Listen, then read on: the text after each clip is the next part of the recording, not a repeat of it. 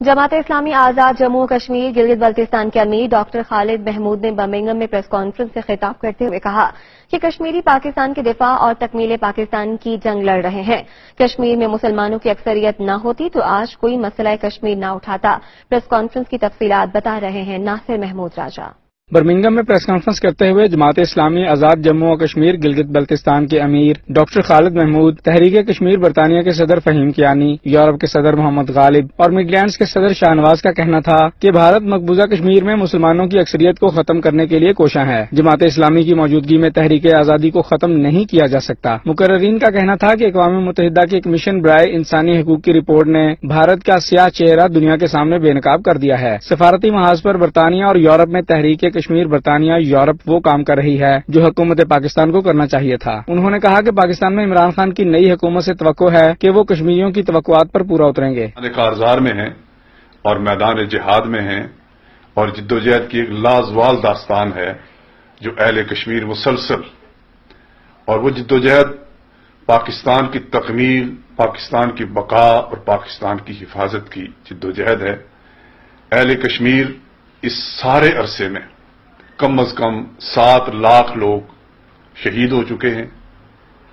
हजारों हमारे नौजवान वहां टॉर्चर सेलों में हैं, उन्हें अगवा किया गया और आज तक उनकी माओं को, उनके घर वालों को इस बारे में कोई इल्म नहीं है कि वो शहीद कर दिए गए, किसी इज्तिमाई कब्र की नजर हो गए या वो टॉर्चर सेलों में अजियत।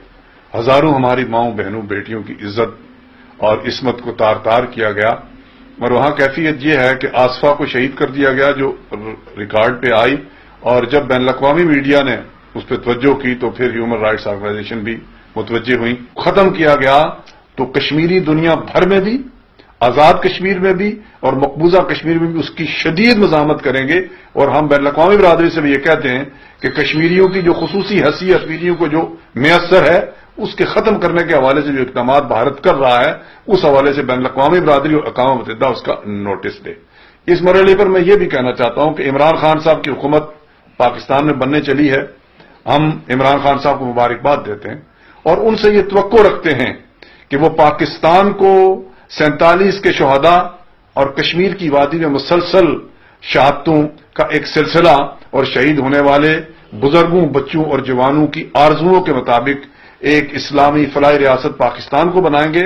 और मसला कश्मीर जो पाकिस्तान की फॉरेन पॉलिसी का कॉर्नर स्टोन है, उस पर हुकूमतों का स्टार्स तो रहा लेकिन कंसिस्टेंट पॉलिसी नहीं रही। इमरान खान साहब एक जानदार वजीर खारजा मुकर्रर करें, कश्मीर कमेटी का चेयरमैन कश्मीर की क्यादत के मशवरे से उस फर्द को लगाया जाए जो कश्मीर की तारीख और तहरीक आजादी कश्मीर से कमा हक को आगाह हो।